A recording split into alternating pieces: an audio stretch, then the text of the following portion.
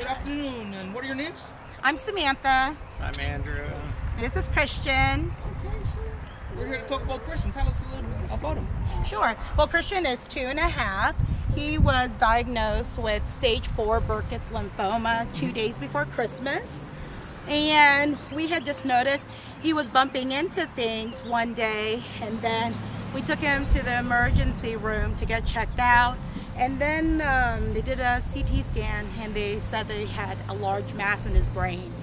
After some biopsies the next day, they said he had stage 4 lymphoma affecting his brain, his kidney, and his bone marrow.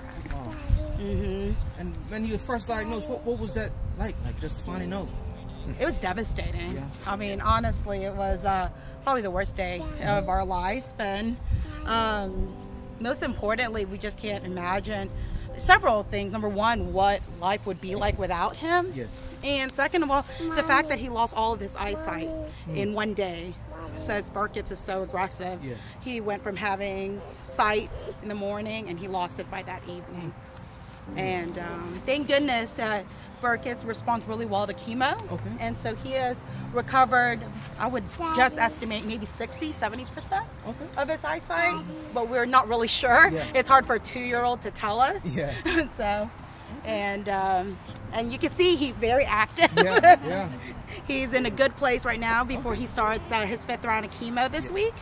And we're hoping that he will be done with treatment sometime in June if his scans come back clear. And so that is what we're hoping for. Okay. And Yep. if other parents are watching this and going through the same as you guys, what words of advice would you guys give to them?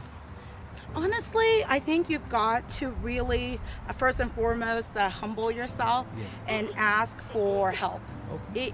You cannot do this road alone. Yes, Number one, I mean, prayer, but I think asking for help was really difficult. We've been quite independent, and we have really close family and everything, but that's just not enough.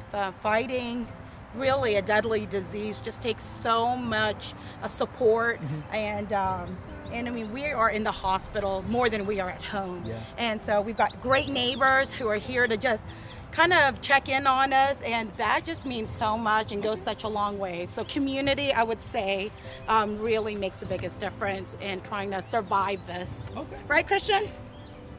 Well, thank you guys so much for sharing your story. Thank you so much. All right.